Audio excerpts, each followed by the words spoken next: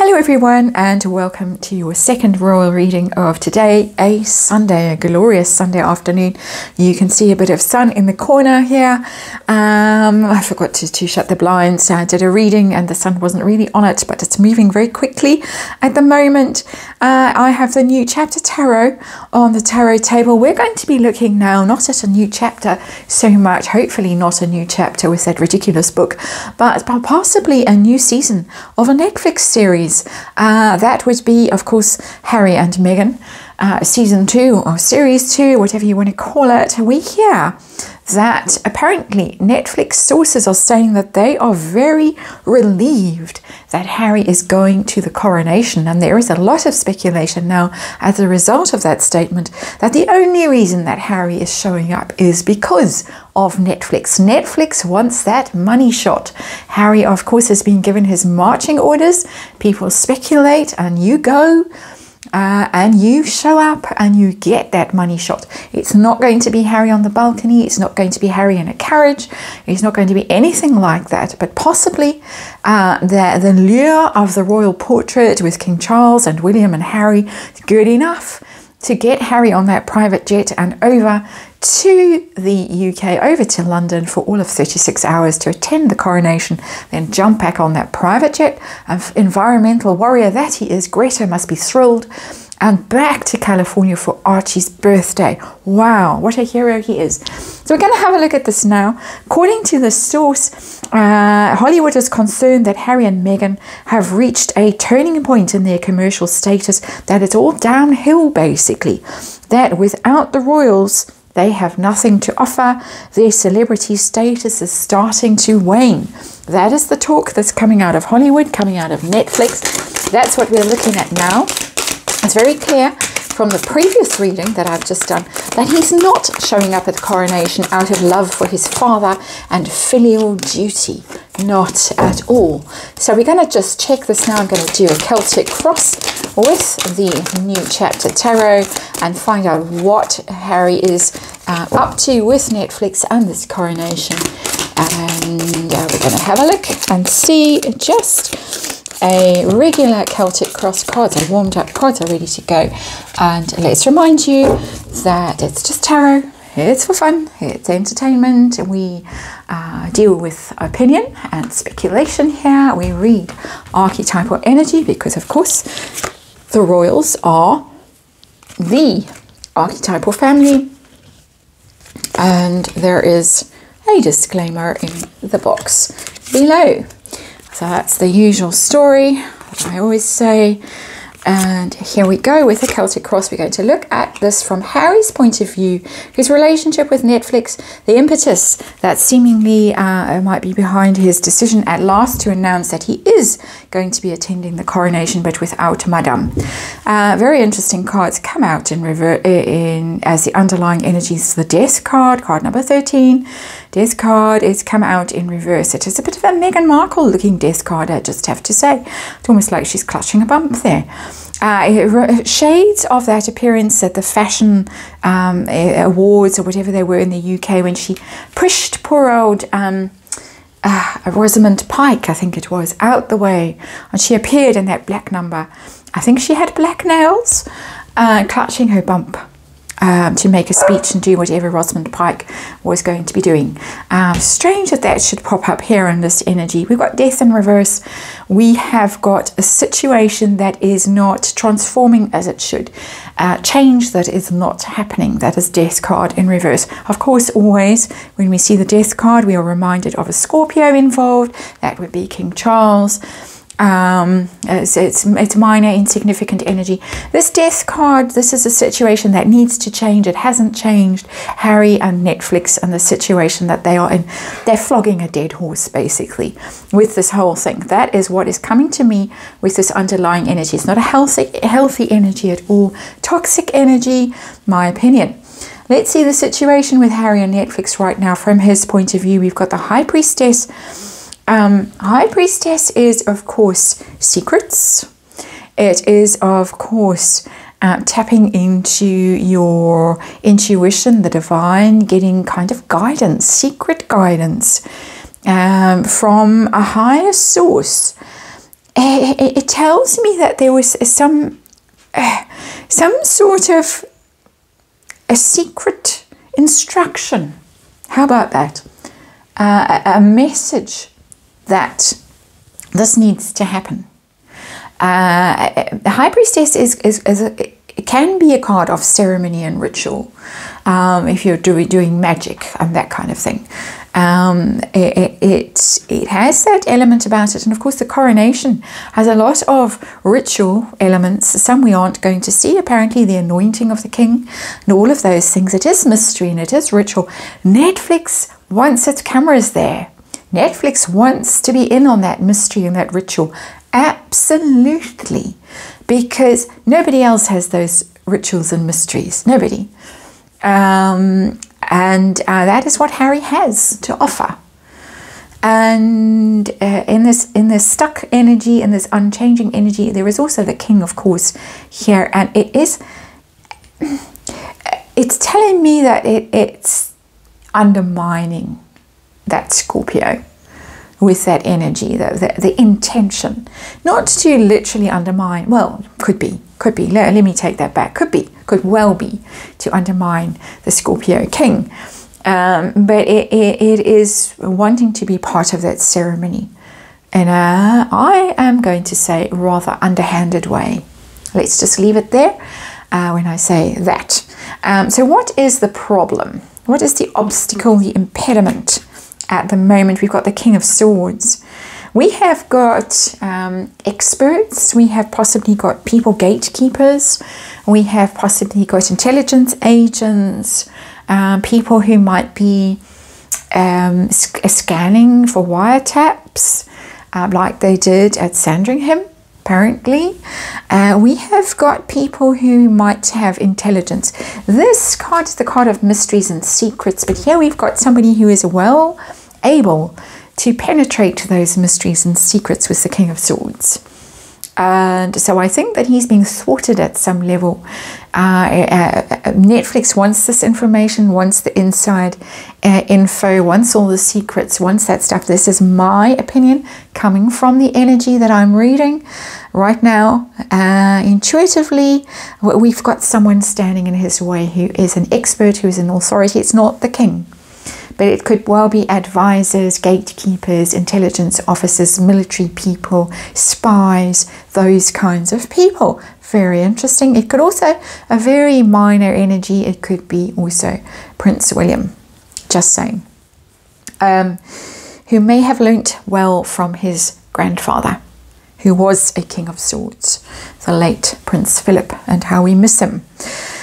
Harry's motive for going, his hidden agenda. Why is he really going to this thing? We've got the Queen of Wands.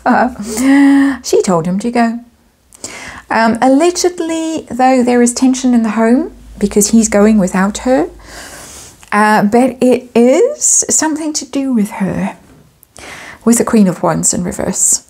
And of course, she is the one probably who is behind the Netflix deal with her team in California, her business manager, her agent, Oprah, all the rest of the contacts that she had. And she kept on her payroll, so to speak, metaphorically, while she was a working royal for all of 72 days. But the Queen of Wands has got something to do with this. It could be because of, or it could be in spite of, but I would say because of. You have to go, otherwise we're going to lose this deal, and we need this deal. I think Harry's sitting pretty. He did his book. He's earned his keep. But the Netflix deal for her is a big thing, because without it, what does she have? Her podcast. We will look at that too in the great list of things we will still look at in the next few weeks, hopefully. And his focus, his goal. And we've got the Ten of Wands. This is a burden for him. This is not happy. This is difficulty. This really is something that he feels very alone with, something he'd rather not do, but he's got to do it. He can't put that burden down. He would like to put that burden down, the Netflix burden. I think that he's always kind of resented it. and tried not to be party to it too much, even though they did stage some scenes and it was all, ooh, and look, and William sent me a text and all of that. So he did her bidding, the Queen of Wands did her bidding, but he's over it. So I'm not getting, oh, we need the money and we need the publicity and we need the highest viewing figures and all that stuff, all that rot. We've already had that. This is, I don't want to do it, but I've got to. I'm being forced. So previous energy with Netflix and Harry, how's it been going? Queen of Cups, not a happy card. The Queen of Cups in reverse. Not feeling it, not loving it.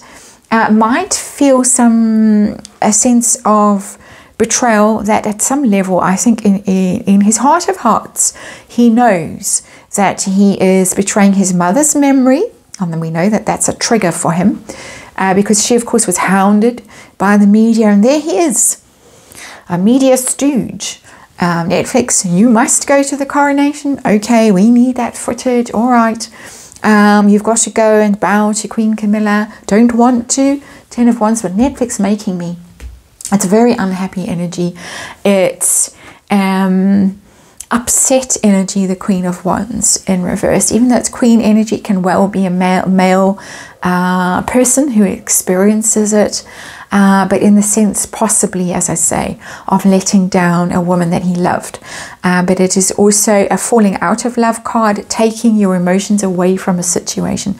So I think he's fallen right out of love with this Netflix deal. I'm getting this energy consistently in these cards here. And stuck, what did I say right at the very beginning? Stuck in a situation that needs to end, but it can't end because Netflix wants in. They want in that canopy when the anointing happens. I am speculating. And so, of course, what's going to happen on the great day? What's going to happen with has been a Netflix coming up, the Four of Cups. It doesn't really tell you much, that Four of Cups. It's an ignoring energy, I suppose you could say it's depicting. The Four of Cups is that not being happy with what you're offered. And I would say Netflix not being happy with what they are offered is not enough. It's not tempting, it's not interesting, it's not exciting. It's, I'll push that card away. It's not good enough. We need better, we need more. That's what the Four of Cups is telling me. From Netflix's point of view, not from Harry's point of view. Although I think Harry would also like to push that cup away and say, I'm not interested, I don't want to be doing this anymore. Queen of Wands in reverse, Queen of Cups in reverse, sorry. So I think a mutual apathy. It's not good enough. It's not exciting. It's not emotive enough. We just haven't got enough to justify season 2. So Harry's attitude to the coronation. We're still trying to get to the bottom of this. Is he showing up only because of Netflix? Why is he going? The universe in reverse. It's the world. Upright, it would have been a wonderful card. It would have been so excited to see this cycle maturing, coming to an end. Father now in the public eye for the whole world to see, crowned and triumphant, but it's in reverse. He doesn't want this. He doesn't want this to happen. He would rather that this didn't happen, that somehow it could be thwarted, stopped, ended, not successful, people don't watch, people aren't interested, nobody comes out, nobody lines the streets. He doesn't want this to happen. Universe in reverse. He really doesn't want it to be a success, and he doesn't want it to be a public success. Charming energy. It really is, but that's what we do here. We read energy. What pressure is Harry under from Netflix? And we got the Princess of Swords. That is quite a brutal energy. It's not friendly. The Princess of Swords, the Page of Swords. It's I would say there have been some quite harsh communications, some quite strident. You must, and you can't say no. We need this. Some quite forceful, some quite cutting communications. It's a card of it's about research and studying and going online and looking at stuff and learning about things, a little bit of spying involved as well, but it's acquiring information that so you can arm yourself with it. That is what the Princess of Swords does. So there has been some degree of, I would say, exchange of letters, possibly even lawyers' letters. We're holding you to this. You did this, you agreed to do it, now you have to go and do it, or else. We're preparing ourselves, we're preparing those letters. There's threats in here. I don't often get that energy. It's always a card with a somewhat tricky energy for me as a reader, and I'm getting threats in here. Actual threats, possibly threats of litigation. That is, again, just my speculation, my interpretation of the energy. Harry's hopes and fears, and with regard to Netflix and the coronation, his hopes and fears, we've got another Queen, and Queen of Swords in reverse. He is very afraid of failing a woman, failing a female energy. It could be a director, and there was a woman director on the previous one, Liz Garbus. I don't know what sign she is, if she's an air sign, or is that Queen of Swords. But he's anxious, he's worried about failing a female energy, a director. Swords can mean directors. Here I'm thinking it's more intelligence people, gatekeeper type people here. Because we're talking about his relationship with Netflix, I'm speculating that it is a director, a producer, somebody like that who wants him to come back with certain material, have stage managed it, insinuated himself into positions where he's included in stuff that will be interesting for them to show on Netflix, but he's worried that he's going to fail and that this woman is going to be extremely angry with him. It could even be our Queen of Wands down there. Just by the way, 3 queens now in negative energy. The pressure on Harry is all coming from women. Possibly different women. Different relationships, different dynamics. Mummy here, I would say wife here, and I would say director over there. That he finds himself in this very difficult situation. He's got to do something he does not want to do, 10 of Wands. He thinks that he's stuck with this death energy. He's got to go. He's not really going to succeed short term with whatever he's going to be offering Netflix. But let's look at the outcome. Are they going to be content in the end? No. 9 of Swords. This is going to lead to a tremendous amount of worry and stress, anxiety. What are we going to do? It's an inconclusive energy, the 9 of Swords. You haven't got to the 10 of Swords yet, which is the card of ruin. But you're well on your way with the 9 of Swords because you're absolutely stressed out about something that's not going well. We know it doesn't go well because of the 4 of Cups. But ultimately it's going to be anxiety, high anxiety. What's going to happen? What should we do? I think there's going to be worry on both sides. Worry on Netflix's side, this isn't good enough, and worry on Harry's side, this isn't good enough and I want out. I want to be done with this. And so yeah, it doesn't bode well. It does look like he got his marching orders from women. You have to go, you have to do this thing. He doesn't want to be there. He doesn't want to see it successful, well supported at the spectacular event. He doesn't want it to succeed, but he's got to show up because I think there are threats, there is pressure, and he is very afraid of failing. And it looks like ultimately he is going to fail. And then there is going to be a lot of debate and anxiety and stress on all sides about what to do, but in particular his side, because we are reading from his point of view. And in my opinion, and this of course is all just my opinion, serve him right. That's the reading. Thank you for watching. I'll see you again tomorrow.